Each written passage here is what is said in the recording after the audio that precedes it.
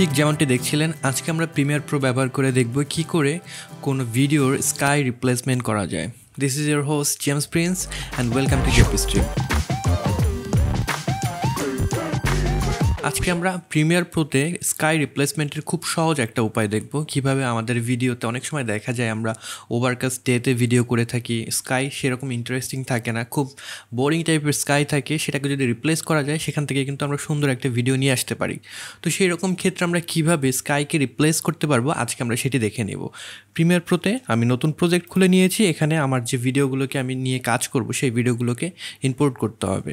তো আমি আমার সেই ফোল্ডারে চলে যাব, এখান থেকে আমি যে ভিডিওটি নিয়ে রেখেছি যেমন এই ভিডিওটি এবং আমার স্কাই সেটা হলো এটা, আমরা এই দুটাকে নিয়ে যাব, দেন জাস্ট ড্র্যাগ করে নিয়ে আসলে পরে আমার ভিডিওটি ওপেন হয়ে গেল। নতুন একটা সিকোয়েন্স তৈরি করে নিলাম। এই ভিডিওটার মূলত আমরা যে স্কাই সেটাকে রিপ্লেস করব। তো এই ভিডিওটার স্কাই রিপ্লেস করার জন্য আমাদের যেটি করতে হবে, আমার স্কাইটাকে বাদ দিতে হবে, মাস্ক আউট করতে হবে। কীভাবে সেটি করতে পারি? আমরা খুব ইজি কালার কি দিয়ে সেটি করতে পারি। প্রিমিয়ার প্রোতে ইফেক্টসে যাব, এখানে যদি আপনি সার্চ দেন কালার কি, তাহলে আপনার কালার কি নামে একটা কিং ইফেক্ট পেয়ে যাবেন। এটিকে জাস্ট ক্লিক করে ড্র্যাগ করে নিয়ে আসলেই হবে, ভিডিওর উপরে ছেড়ে দিলাম, এখানে আমার কিন্তু সেই কালার কি চলে আসলো। তো এই কালার কির ভিতরে আপনি যদি দেখেন, এই কালার কির ভিতরে আমাদের কালার সিলেক্টের একটা অপশন আছে, এটি দিয়ে আমরা সিলেক্ট করতে পারবো কোন কালারটিকে আমরা কি আউট করতে চাই বা বাদ দিতে চাই। তো এর জন্য আমার এখানে যে আই ড্রপার আছে সেটিকে আমি ক্লিক করলাম, দেন স্কাইয়ের উপরে যে কোনো এক জায়গায় ক্লিক করলাম। এরপরে যদি আমরা এই কালার টলারেন্স যে অপশন আছে এটার ভ্যালু আস্তে আস্তে বাড়াতে থাকি, তাহলে দেখবো যে কালারটি আমরা চুজ করেছি সেই কালারটি আস্তে আস্তে ভ্যানিশ হয়ে যাবে। তো একদম যে পর্যায়ে গিয়ে কালারটি ভ্যানিশ হয়ে যাবে সেখানে গিয়ে আমরা থামবো, যাতে করে আমার অ্যাকচুয়াল যে ছবি, যেরকম এখানে দূরের যে পাহাড় রয়েছে সেটাই এফেক্ট করছে, আমরা সেটা চাচ্ছি না। আমরা জাস্ট আমার যে সাবজেক্ট আছে তার হেড থাকবে অ্যান্ড দেন দূরের যে পাহাড় সেটিকে দেখা যাবে, স্কাইটি বাদ হয়ে যাবে, সেই অবস্থায় রাখবো। আমারটির ক্ষেত্রে আমার যে কালার টলারেন্স সেটি 67 ইউজ করেছি। অ্যান্ড দেন আপনারা যদি চান এস ফেদারার ইউজ করতে পারেন, তাহলে যেটি হবে এখানে যদি লক্ষ্য করেন অনেক কিন্তু দেখা যাচ্ছে হোয়াইট কালার থেকে গিয়েছে। আমরা যদি চাই সেটাকে একটু ফেদার করে দিয়ে আমরা মিলিয়ে দিতে পারি, যাতে জিনিসটি আমাদের খুব বেশি খারাপ না লাগে দেখতে।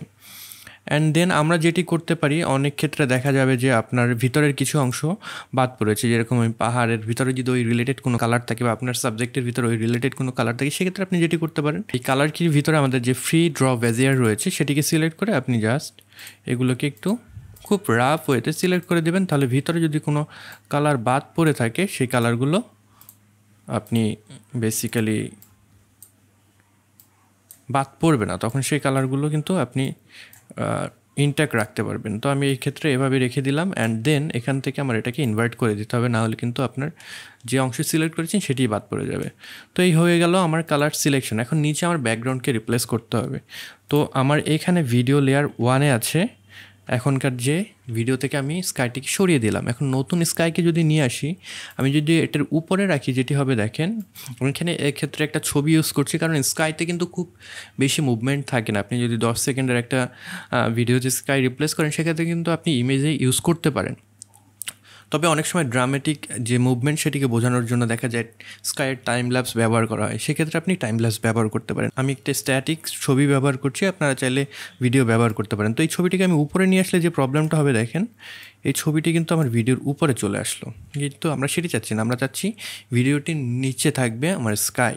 তো এটির জন্য যেটি করতে হবে, আমার এই যে ভিডিও লেয়ারটি উপরে দিয়ে দিতে হবে এবং তার নিচের লেয়ারে আমার স্কাইটিকে নিয়ে আসলে দেখেন আমার কিন্তু স্কাইটি রিপ্লেস হয়ে গেল, নিচের স্কাইটি রিপ্লেস হয়ে গেল। আমরা যদি প্লে দিই তাহলে দেখতে পারবেন এখানে কিন্তু বোঝার কোনো উপায় নেই যে স্কাইটি রিপ্লেস হয়েছে, এত সুন্দরভাবে এটি ব্লেন্ড হয়ে গেছে। এটিকে আরও একটু পারফেক্ট করার জন্য এটিকে অ্যাডজাস্ট করতে পারি স্কাইয়ের। এর জন্য আমাদের স্কাই যে লেয়ার সেটিকে সিলেক্ট করবো, দেন লুমিট্রি কালারে যাব, না থাকলে আপনার উইন্ডোজে যাবেন, দেন লুমিট্রি কালার এই ট্যাবটিকে মার্ক করে দেবেন, তাহলে এরকম একটা অপশন আছে। আমরা কালার হুইল অ্যান্ড ম্যাচের যে অপশনটি আছে এখানে যাব, এখান থেকে শ্যাডোর কালারটি আমরা টিলের দিকে নিয়ে যাব, দেন মিডটোনসটাকে আমরা একটু অরেঞ্জের দিকে নিয়ে যাব অ্যান্ড হাইলাইটসটিকে আমরা অরেঞ্জের দিকে নিয়ে যাব, তাহলে বেসিক্যালি নিচের যে কালারের সাথে কিছুটা মিলে যাবে।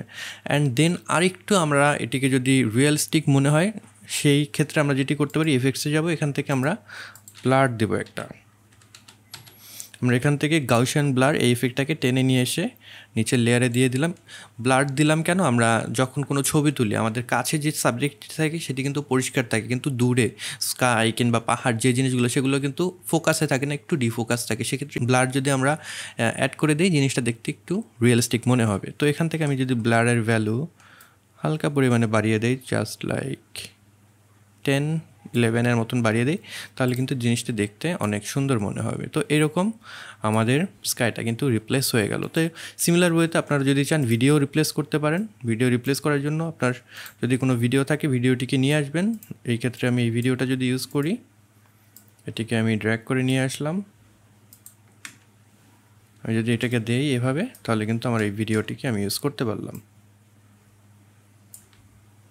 আমরা কিন্তু এরকম ভিডিও ইউজ করতে পারলাম। এখানে একটা ডিফারেন্ট আমাদের ফিল নিয়ে আসবে। ডিফারেন্ট ফিল বলতে আমাদের এইখানে মেঘ কিন্তু এত দ্রুত মুভ করে না, কিন্তু এই ছবিটির ক্ষেত্রে একটু দ্রুত মুভ করছে, একটু ড্রামেটিক। আমরা যদি কোনো পরিবেশকে বোঝাতে চাই এটি ব্যবহার করতে পারি। তো আশা করি ভিডিওটি আপনাদের ভালো লেগেছে। আপনাদের ভিডিওতে আপনারা এটি ইমপ্লিমেন্ট করে যে স্কাই রিপ্লেসমেন্ট সেটি করতে পারেন। এই চ্যানেলে আপনি যদি নতুন হয়ে থাকেন তাহলে সাবস্ক্রাইব করে রাখতে পারেন, কারণ প্রত্যেক দিন আমি নতুন নতুন ভিডিও টিউটোরিয়াল নিয়ে আপনাদের সামনে উপস্থিত হচ্ছি। সবাই খুব ভালো থাকবেন, সুস্থ থাকবেন। পরবর্তী টিউটোরিয়ালে আবার দেখা হচ্ছে। আনটিল দেন, গুড বাই।